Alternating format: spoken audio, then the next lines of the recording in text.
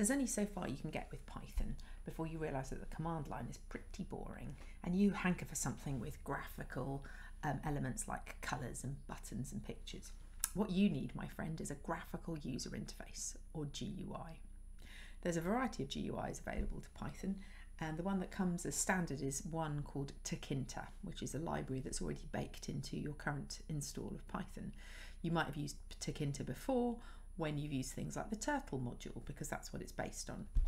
However, trying to get TkInter to use TkInter to design a graphical user interface with buttons and fields and text boxes and things like that is quite tricky, because it never tends to appear where you think the elements are going to appear. It's a little bit hit and miss.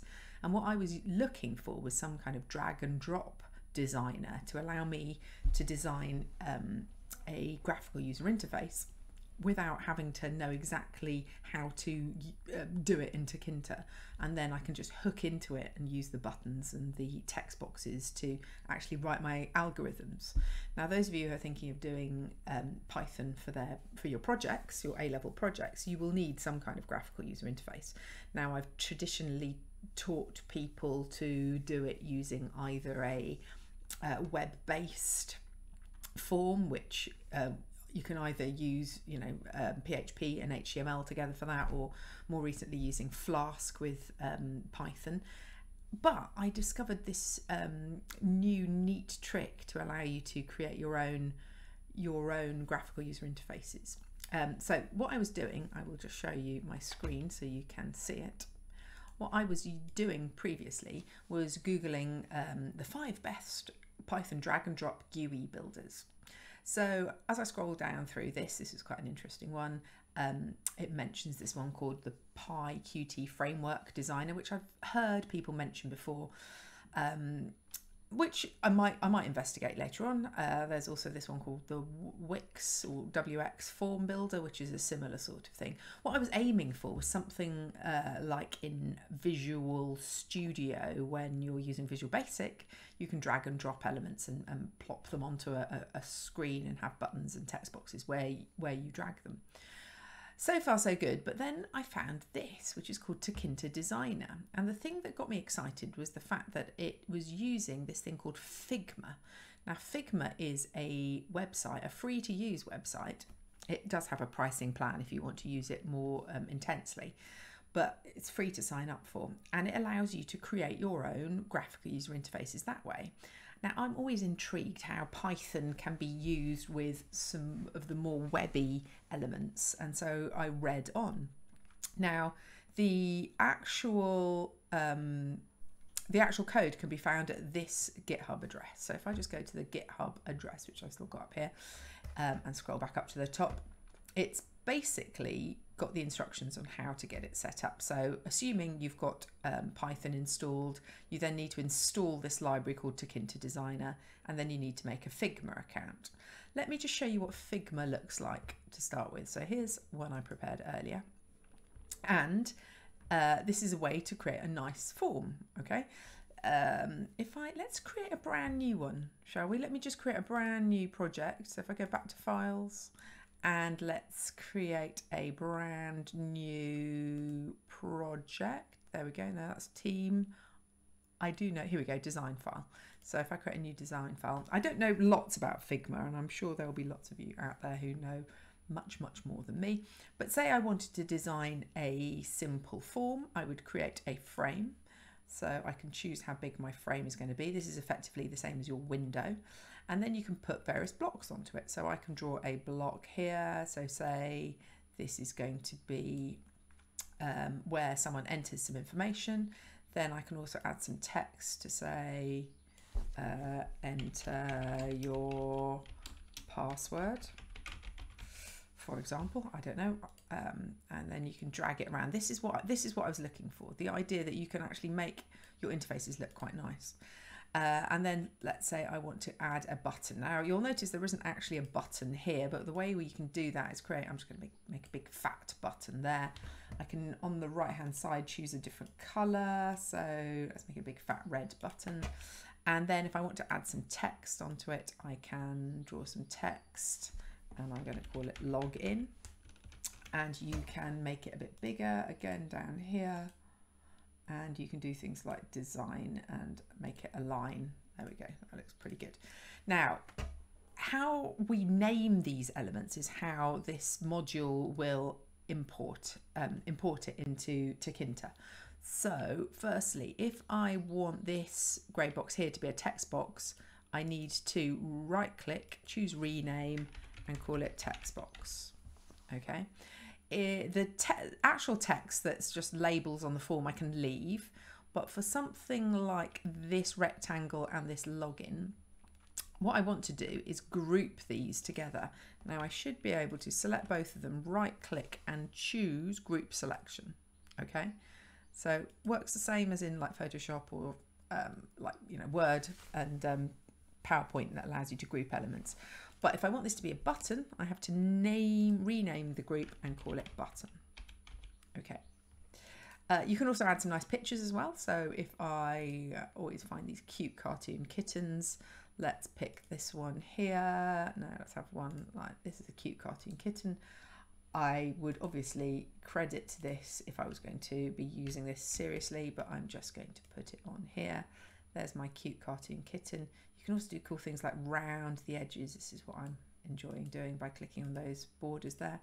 And if I want to change the whole picture, the whole background of my form, I can click the fill on the right hand side. I can even use the eyedropper and then pick a colour. I like that grey colour, there we go. So I've really quickly knocked up a form, but at the moment it is just a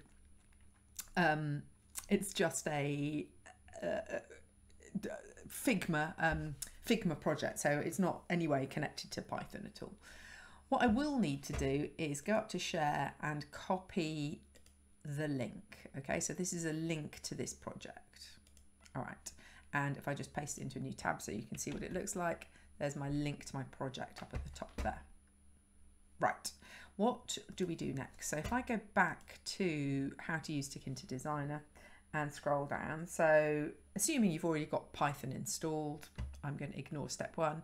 For installing TkInter Designer, you can either use pip, or you can use this poetry method, or you can just clone the Git repo and CD into the drive and then install the requirements. Okay, either of those three methods will work. Don't know what I did. Sorry, don't do what I did, and try and do all three because it gets very confusing. All right, then you need to make a Figma account. So go and sign up, verify your email, create a design file, and then start making your graphical user interface. Now this table here shows you the different types of naming. So we could, if we name things button, it will appear as a button. If we name it as a line, it'll appear as a line.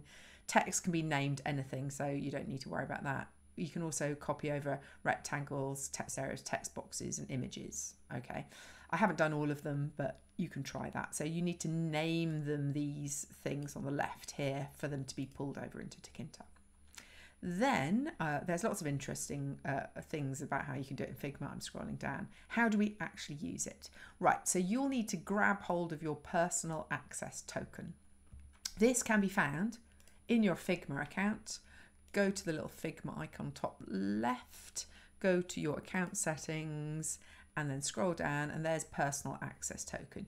You give it a description and it gives you a long number, okay? I've already created one, I called it TkInter there. You can create, I presume, as many as you want, but you will get a long base 64 string that you need to copy and save somewhere. Okay. The other thing is to get that link that I copied there. There's my link up at the top there. Then, so personal access token, your file URL, and then you use the command line interface. So what we want to do is spin up our command line interface, not that one, this one here, and the actual URL is, sorry, the actual command is tkdesigner. I'm typing it in here. Then we want to use the URL for our file, and then we want to use our personal access token, which I've copied somewhere here, so I don't have to remember it. It's up here somewhere. Oh, so much Python. Here we go. There's my personal URL. So I'm copying that and then going back here and right-clicking it. When I run it, I should get success. There we go. And it will start to go through. We put a text box. We had a bit of text saying enter your password, a button, image 1. Ooh, the element with name image 1 cannot be parsed. Will be displayed because if I go back to my lovely little picture of the cat here, I did not rename my image. Not a problem. No big deal. I can just call it image and then try again. So if I go back to my command line and press the up arrow, and it will run it again. Now it says that the build already exists. I didn't show you the folder, but we'll look at that in a second. If I say I want to overwrite it, hopefully I won't get that error again. Okay, so same sort of thing. It's got a text box, it's got my enter your password, it's got a button, and it's got an image. There we go, project successfully generated, so no errors there. If I go here, there's my build folder. So if I open up my build folder, there we go. You've got a folder called assets. If I just have a look in there, there we go. There's my button, there's my text box background, and there's my image with the circle background, which is nice. And then if we look in the GUI.py, I'll just edit it with idle here. There we go. It's generated some decent looking Python. Okay.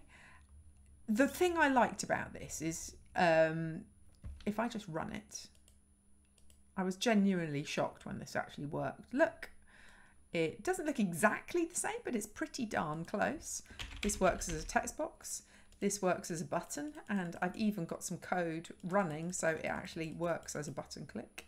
So you could add all sorts of exciting things to this in order to make your Python interface much more interesting. Okay, I'm also going to show you one I created earlier, just because I was rather pleased with my work on it. Just to show, is it this one here? Yes, I think it is. Let's try this one. So if I overwrite this, make sure I've got it. Yeah. Oh, hello. Here we go. So this one had a little bit more in it, a few more text areas and buttons and things like that. So we'll see whether this works. All right, so it's just overwritten the one I've done before. So if I, open that with idle. Why is this not working? And have a look at the code here, and I'll just run it to show you. There we go. Oh, this is a calculator. So if I add two numbers, I think, oh, why is my code isn't working? Oh, it's because I rewrote over it, didn't I? I have got the code for it somewhere, but you can kind of see how you can make a much more interesting interface by using this TkInter designer. So what I want to just say in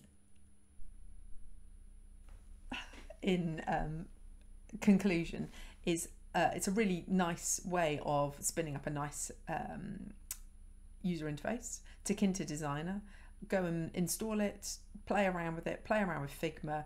You should be able to create some really nice looking interfaces. I might do another video on how I actually did get that Python calculator to work, and I will see you soon.